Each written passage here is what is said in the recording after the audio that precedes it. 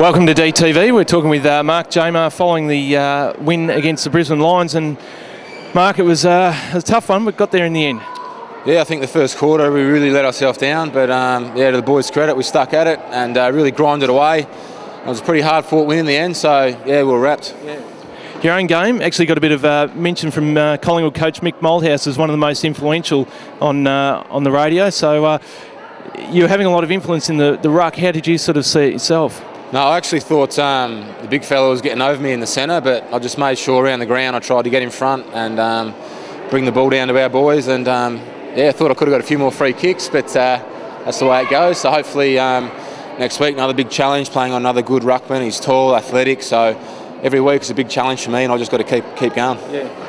It seemed a frustrating game to be playing in at times. I mean, things weren't going away, but then the little bits of momentum swinging and but no real consistency. What was it like actually being out there? Yeah, it was pretty tough. Like you said, we'd get a few goals and they'd respond, and then it would rain, and then then it would dry up, and then it would rain again, and we'd clear it, then they'd clear it, and yeah, it was a bit of an arm wrestle. But like I said, to the boys' credit, stuck at it, and yeah, worked out well. 3 rounds, you won 1-1, playing the Gold Coast next week. It hasn't been the ideal start, but I mean, when you look at it upon reflection, it's not too bad so far. If you can get another win next week, it'll be 2-1-1. How are the boys sort of feeling despite not playing great footy, but just sort of just ticking along at the moment?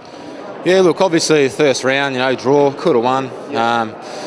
They probably should have won. We probably should have won. Then last week really let ourselves down in that third quarter. Yeah. So we looked at the game and we identified the areas we needed to improve, and yeah, we ticked some of them off today, but there's still a long way to go. So I think next week's a must-win for us, and we just got to go out there with the right attitude and try and get a win. Yep. Just finally, broken up from Dean's meeting, what was the quick message out of that?